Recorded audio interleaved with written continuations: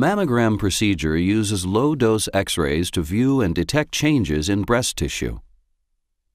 A woman's breasts are composed of glandular tissue and ducts, fat, connective tissue, and blood vessels.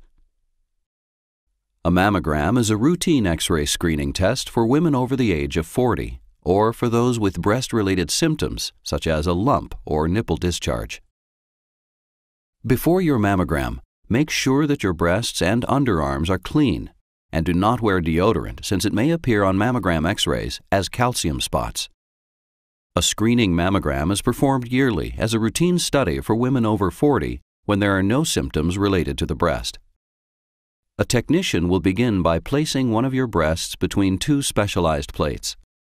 The plates will compress to flatten your breast so that the camera can get clear pictures of your breast tissue. You may feel some discomfort during the compression, but it will only last a few seconds.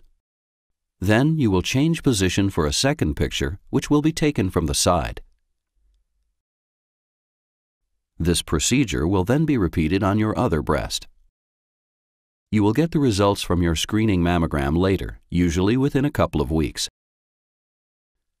A diagnostic mammogram is performed if a screening mammogram shows an abnormality or if there are symptoms such as a breast lump or nipple discharge.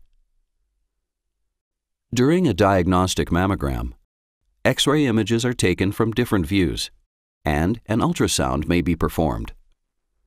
You will get the results from your diagnostic mammogram during your visit to determine the next steps.